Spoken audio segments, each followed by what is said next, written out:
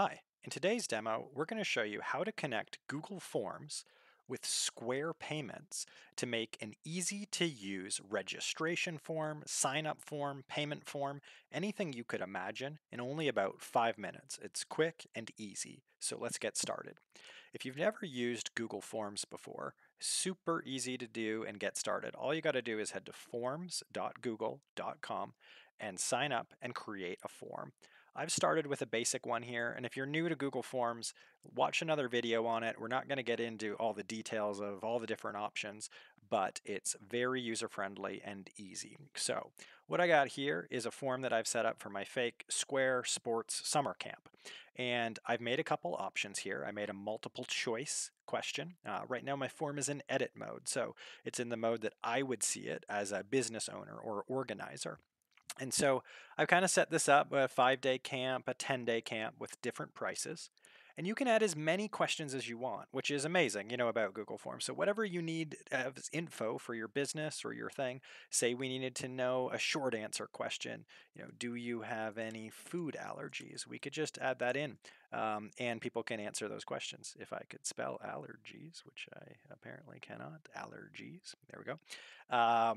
And you can do optional add-ons. So I added these add-ons here as checkboxes so people could choose them, any, whereas the other ones are multiple choice. So you just use your form and to make a form just like you usually would, which is awesome.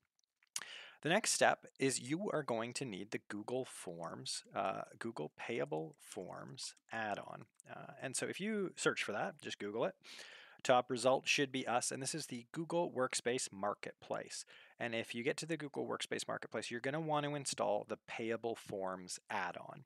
And so this is an add-on that we developed specifically for Google Forms to help make your form payable. So awesome. So you're going to click install on that as a first step. And when you come back to your form, if you refresh the page, you should see at the top this little puzzle piece.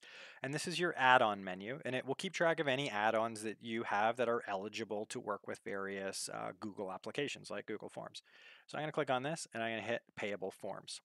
And then I'm going to hit Make this form payable.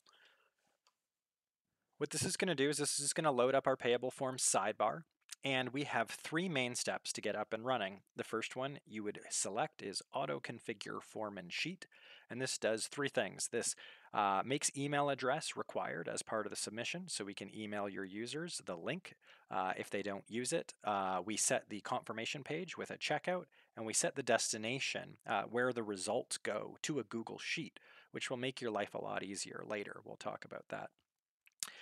The other button I hit is Sync Theme. So this is going to set my soccer ball and my colors, and it's going to send it to Payable so that my checkout looks like a Google form, so it's seamless for our customers.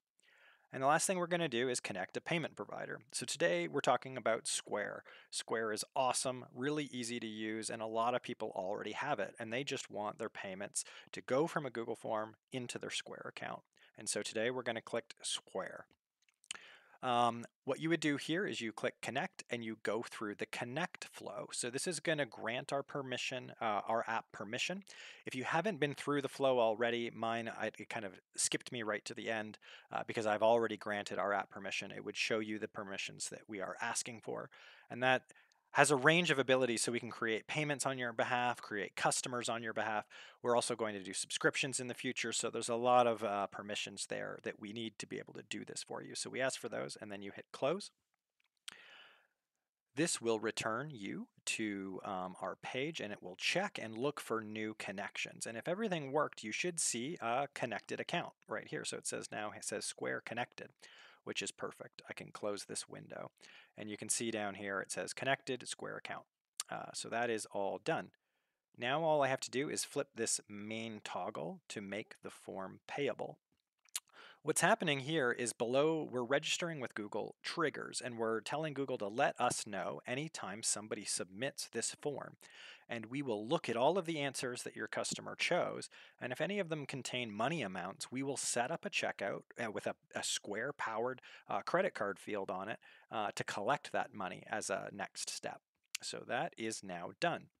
Okay, so as easy as that, 3 quick steps, maybe 2 minutes, we've now connected Square to Google Forms. So what does this look like for our customers? What does the flow look like? And so we leave it down here in testing mode. We leave this mode on for practice so you can give it a try and see what it would look like. To see what a form would look like for your customers, you can either click the eyeball, which is the preview button, and this will open it in a new tab. Or when you're ready to send it out, you would hit send and then switch to link and then copy and paste this link. You could even shorten it so it's nice for your users, and you'd say, hey, go here to sign up for my summer camp, and you would send out that link. So let's look at what the form looks like for a customer. All right, so I'm going to pick the 5-day camp, and I am 36 to 55. Let's say, do I have any food allergies? No, none. And I am going to take the camp t-shirt.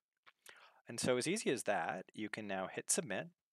And this is the Google confirmation page where we've added a transition link to our checkout. So the user would go across and we collect, again, we analyze the response and we look for money amounts going on inside of that submission.